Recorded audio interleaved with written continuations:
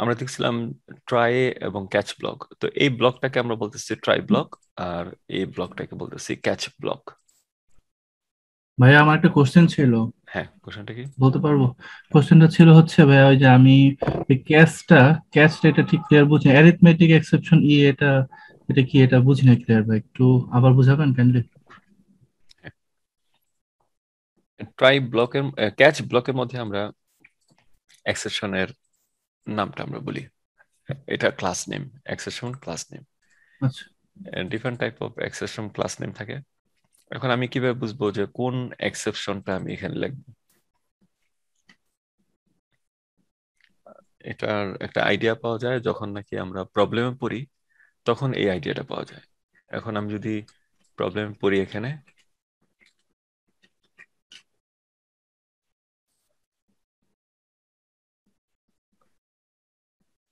হ্যাঁ প্রবলেম কি, প্রবলেম আমি ডিভাইড করতেছি, বলতেছে যে অ্যারিথমেটিক এক্সেপশন, কেন এক্সেপশন? Division by zero. ওকে, কত নম্বর লাইনে? 12 নম্বর লাইনে। ও এখানে, এখানে হচ্ছে, আচ্ছা এক্সেপশনটা আমি তাহলে বুঝলাম যে এই এক্সেপশনটা আমাকে হ্যান্ডেল করতে হবে। এটা একটা ক্লাস, এই এক্সেপশনটা একটা ক্লাস, এটা আছে জাভা ডট ল্যাং এই প্যাকেজের মধ্যে। জাভা ডট ল্যাং মানে জাভারই একটা ক্লাস, ডিফল্ট ক্লাস। এর জন্য আমাকে কোনো ক্লাস তৈরি করতে হবে না এরিথমেটিক এক্সেপশন নামে। তো আমি ক্যাচ ব্লকের মধ্যে কোন এক্সেপশনটাকে ইউজ করব, এক্সেপশন ক্লাসকে ইউজ করব, এটা আমি বুঝে বুঝে বুঝে ফেললাম এখান থেকে। তারপর আমি কোড লিখি। এক্সেপশনটা ক্লাস আর অ্যারিথমেটিকটা হচ্ছে আমার ক্যালকুলেশনের যে প্রবলেম এটার জন্য নাকি? এই পুরোটাই হচ্ছে অ্যারিথমেটিক। একটা ক্লাস নেম। আমরা ক্লাস নেম ও আচ্ছা। ডিক্লেয়ার করি না, যে জি ভাই। এই যে, এই যে এটা আমরা যদি ডিক্লেয়ার করি, সেম ওয়েতে অ্যারিথমেটিক এক্সেপশন, এটা আচ্ছা। একটা ক্লাস নেম। এবং E M M is equal to new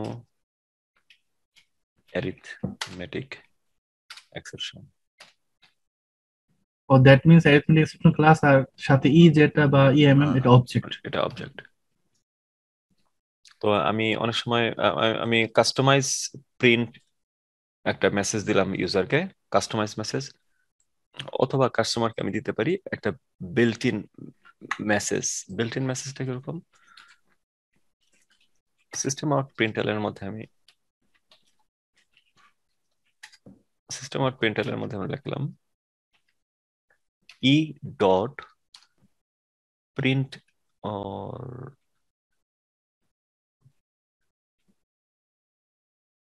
এটা হবে gate message, gate message, E dot gate message.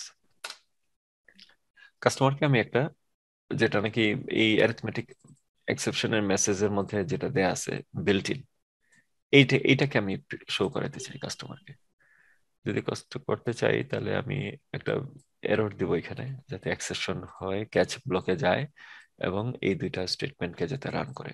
তো আমি ইজ বি কে অ্যাসাইন করলাম 0 দিয়ে, যাতে এক্সেপশন হয়। সো এক্সেপশন হইলো এবং এই দুইটা স্টেটমেন্ট রান করলো। প্রথম স্টেটমেন্টটা হচ্ছে ডিভিশন বাই জিরো।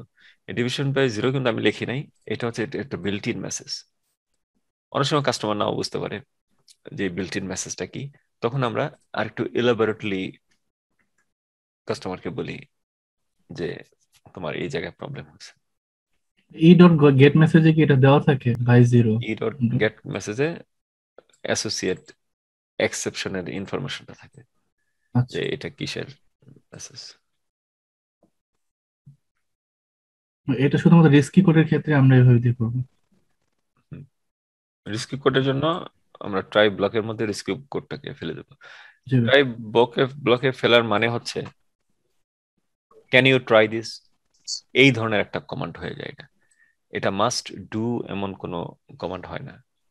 যদি আমরা জানি যে হ্যাঁ এরকম এটা একটা রিস্কি কোড, এটা জাভা ডিভিশন বি এর ভ্যালু 0 হলে প্রবলেম হবে, হ্যাঁ, আর এই প্রবলেম হলে তো অ্যারিথমেটিক এক্সেপশন এক্সিকিউট করে, আগে জানলে আর এক্সিকিউট করায় আমি ওখান থেকে কপি পেস্ট করে এনে এক্সেপশন দেওয়ার দরকার নাই। আগে জানলে তো আমি এমনি বসাই দিতে পারি। এরকম এক্সেপশন হ্যাঁ 5-6টা এক্সেপশন আমাদের হ্যান্ডেল করতে হয়। আহ, এগুলি দেখবো একটা একটা করে। আচ্ছা ভাইয়া, আমরা ওই ক্যাচ ব্লকের ভিতরে যে ক্লাস নেম যেটা অ্যাডমিনিস্ট্রেশন এটা কি মানে লেখাটা কি মানে ম্যান্ডেটরি, মানে এটা না লিখেও শুধু ক্যাচ ব্লক দিলে কি সে প্রিন্ট করবে না বা জিরো না, প্রিন্ট করবে না? এই লেখাটা ম্যান্ডেটরি। ম্যান্ডেটরি। আর প্রিন্টিং স্টেটমেন্ট গুলো জাস্ট বোঝার জন্য দিয়েছেন। হুম। আচ্ছা ঠিক আছে, প্রিন্টিং thank you. স্টেটমেন্ট এটা আমাদের নিজেদের জন্য, এটা আমরা যে কোনো স্টেটমেন্ট দিয়ে দিতে পারি। আমরা কিভাবে বুঝবো যে কোনটা রিস্কি? অনলি জিরো থাকে না অন্য কোনো কিছু থাকলে সেটা বুঝতে পারবো না? রিস্কি আমরা বুঝবো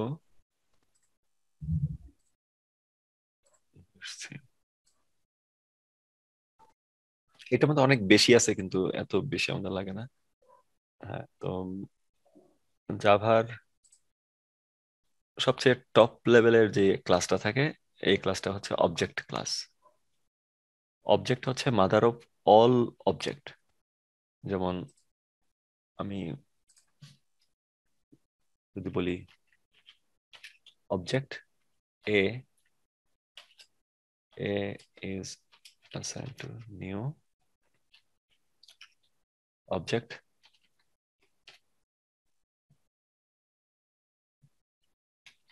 সো এ হচ্ছে অবজেক্ট ক্লাসের একটা অবজেক্ট। এই অবজেক্ট হচ্ছে মাদার অফ অল ক্লাস। জাভার যত ক্লাস আছে সব ক্লাসের একদম প্যারেন্ট চাইল্ড এরকম আছে না, হায়ারার্কি। হায়ারার্কির মধ্যে সবার উপরে অবজেক্ট। অবজেক্টের কোনো ইয়া নাই, সুপার নাই। অবজেক্টের কোনো প্যারেন্ট নাই, সুপার ক্লাস নাই। এটাই এখান থেকে শুরু।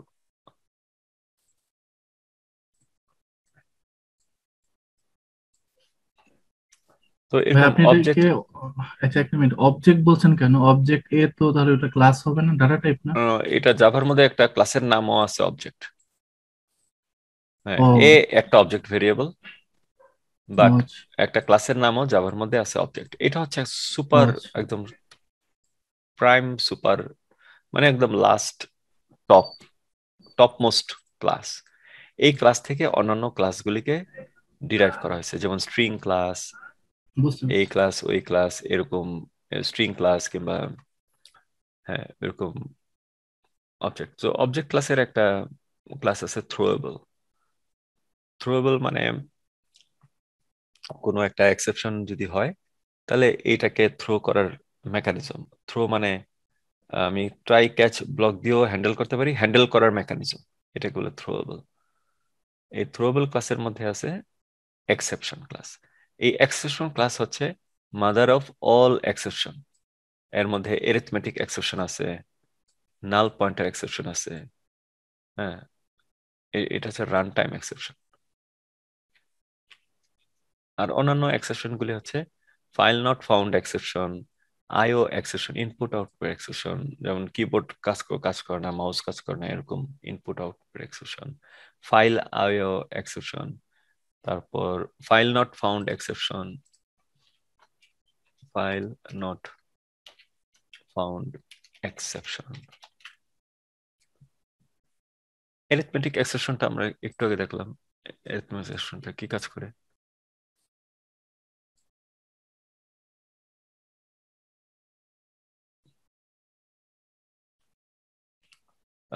নাল পয়েন্টার এক্সেপশন আছে। নাল পয়েন্টার এক্সেপশন হলো কোনো একটা অবজেক্ট ডিক্লেয়ার করলাম, কিন্তু এটার মধ্যে কোনো অবজেক্ট অ্যাসাইন করলাম না, মানে ভ্যালু অ্যাসাইন করলাম না, তখন এটা হয়ে যায় নাল।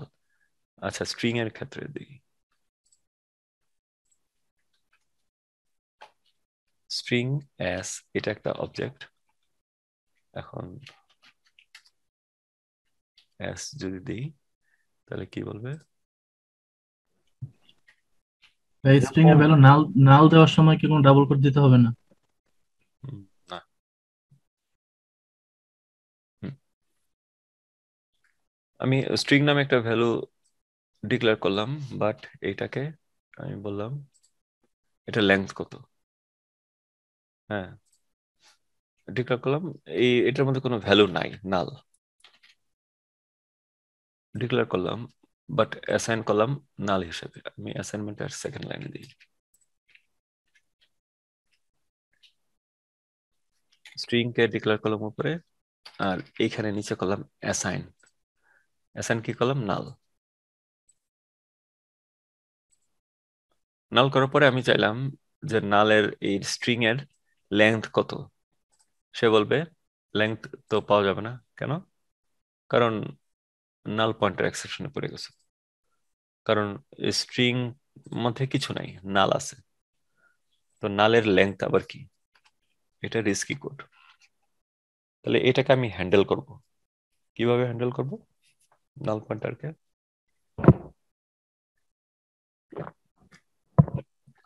Any idea? এখন আমি বলতেছি জাভাকে, জাভা এক্সিকিউট দিস। রিকোয়েস্ট করব, ট্রাই করতে পারি আমরা। তাহলে আমরা জাভাকে বলবো ক্যান ইউ ট্রাই দিস। কিভাবে লিখবো? ট্রাই ট্রাই, ওকে, curly brace, curly brace, opening curly brace, তারপরে তারপরে 13 নাম্বার লাইনে একটা ক্লোজিং কার্লি ব্রেস দিতে পারি।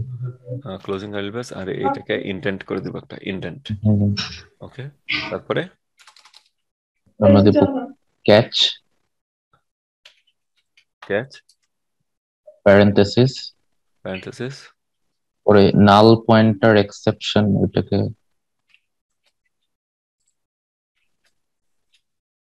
এটার ই ভেরিয়েবলের নাম কি হবে? সাধারণত ই ই হয়। ই হয়। এটা অলওয়েজ ই হয়, বাট এটা যে ই রাখতেই হবে এমন না। সবাই এটাকে ই হিসাবে ইয়া করে। আমি এক্স ওয়াই জেড এরকম করতে পারি। হ্যাঁ, আমি লিখলাম ই, নাল পয়েন্টার এক্সেপশন। তারপর কি লিখবো?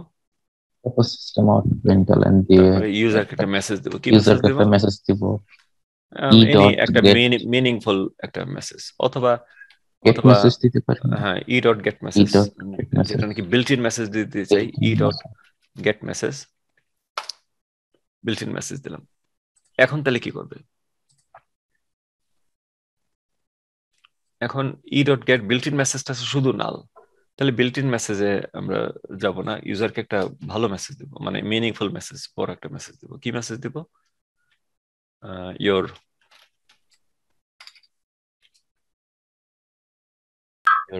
value of s is now.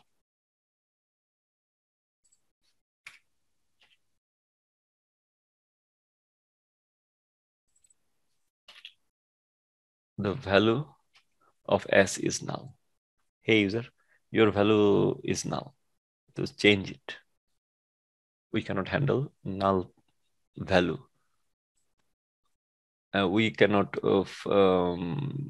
We cannot retrieve the length null value.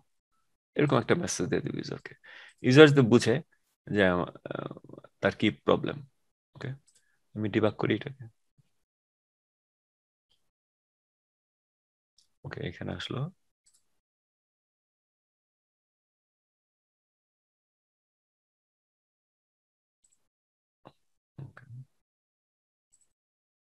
আমি এখানে ব্রেক করতে চাই, তাহলে ব্রেক পয়েন্ট সেট করলাম, আবার ডিবাগ। ওকে, সে ঢুকলো এখানে, এটা এক্সিকিউট করতে যাবে কিন্তু সমস্যা পাবে। কি সমস্যা? নাল পয়েন্টার এক্সেপশন পাবে। তাহলে সে কোথায় জাম্প করবে? ক্যাচে। ক্যাচে জাম্প করলো এবং সে এটা প্রিন্ট করে দিল যে value you should not be নাল। তাহলে এরিথমেটিক এক্সেপশন, একটা হলো নাল পয়েন্টার এক্সেপশন। নাল পয়েন্টার এক্সেপশন এগুলো সব run time exception. Run time কখন হয়? যখন নাকি আমরা রান করি। সো এক্সেপশন দুই ধরনের, একটা হচ্ছে চেকড এক্সেপশন আর একটা হচ্ছে আনচেকড এক্সেপশন। অথবা একটা হচ্ছে কম্পাইল টাইম এক্সেপশন অথবা ডিজাইন টাইম এক্সেপশন, একটা হচ্ছে run time exception. So exception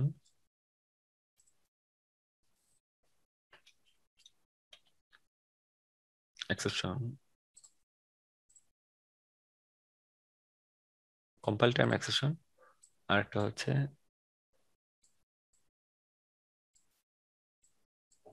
exception দুই ধরনের হয়, একটা হলো unchecked exception or run time exception. Run time exception আরেকটা হলো checked exception or design time exception.